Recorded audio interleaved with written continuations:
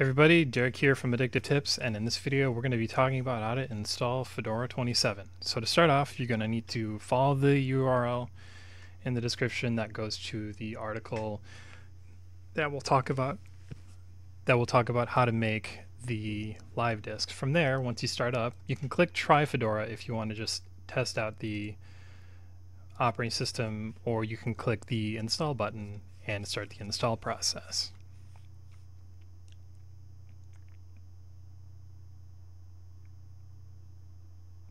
So once you click install, the install to hard drive app will start up. Go through and select your language, and then click the continue button.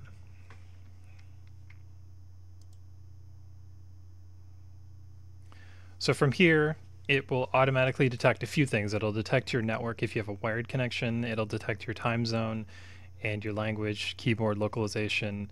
All you need to do right now is click on System and set up your hard drive. So if you only got one hard drive, it'll automatically select it. If you got many, you just need to select one and have it at the red and have it at the black check mark.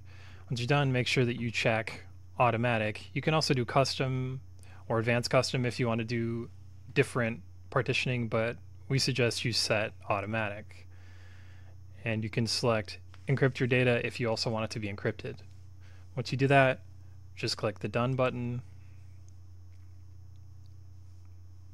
and it'll take a bit, but it'll go to the done area. It'll save the installation destination, and then you can click the begin installation button. From here, you need to set a root password, and your root password could be anything really. From there, you click user creation and you enter your full name.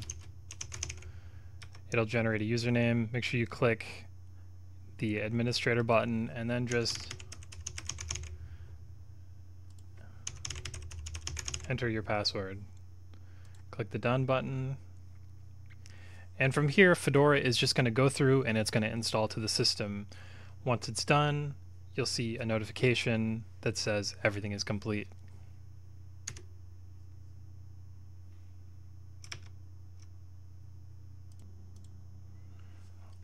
So when Fedora finishes installing, you can just click the quit button and that will exit the installer. And then from there, you just need to click the power button and then click restart on the live disk. Now what this will do is it will reboot right into your installation.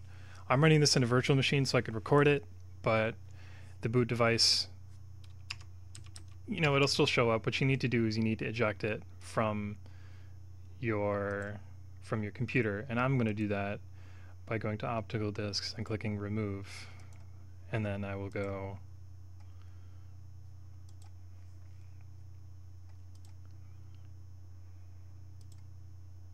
reset.